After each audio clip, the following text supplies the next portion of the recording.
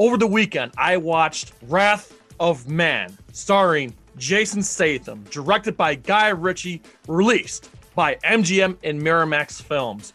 Oh my God, what a ride this movie is. Look, it's a crime thriller, but not only that, it's a revenge flick and a heist movie. On top of that, if you're a fan of that out-of-order storytelling that Quentin Tarantino does, you're going to love this movie. And what's really nice is we get two perspectives, the main character's perspective and the robber's perspective. Oh my God. And when it all comes together, you find yourself so conflicted, you don't know who to root for. It's so great.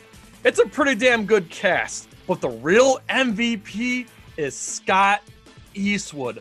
Oh my goodness.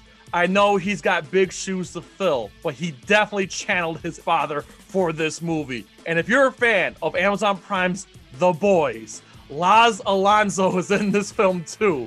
I love this damn cast. And if you're a fan of Guy Ritchie films, such as last year's The Gentleman, I promise you, you will love this movie.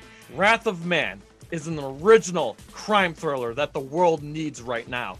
If you can get through the slow burn and endure the fantastic climax, I promise you will rave about this movie. That being said, I give this a solid 8 out of 10. Go see it. Easily a top 5 film this year as of right now.